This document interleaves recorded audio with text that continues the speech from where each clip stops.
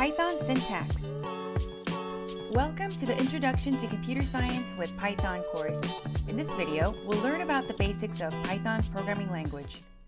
Are there repeating tasks that you would like to delegate to someone else, like your chores or your homework?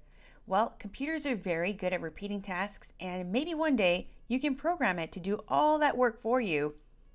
Let's use a for loop to instruct the computer to perform repeated tasks. For in range loop is a convenient way to repeat instructions. Insert a variable name after for, and in this example, let's call it I. Then, in range, insert how many times you want to repeat your loop.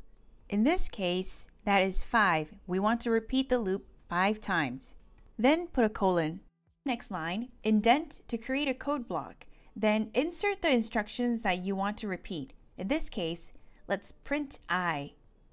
For every iteration or every loop, I will start at 0 and will update by +1.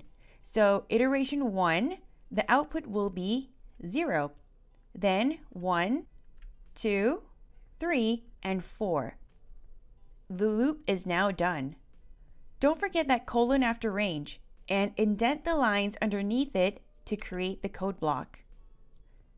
You can also print text and variables together like this. For I in range 5, print loop, I.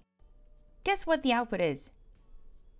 It is loop 0, loop 1, loop 2, loop 3, and loop 4. A space is automatically inserted after the text loop. If you want I to have a specific range, you can also do this. Inside the range, insert 2 numbers separated by a comma. The first number is the number you want to start with. Then the second number is the last number in that range plus 1. So in this example, I will start at 2, then the loop will stop when I reaches 4. So the output is 2, 3, and 4. Let's look at some questions.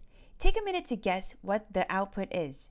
For I in range 2, print I. It is 0 and 1. Next, what about this? What is the output for this question? For I in range 2, print hello.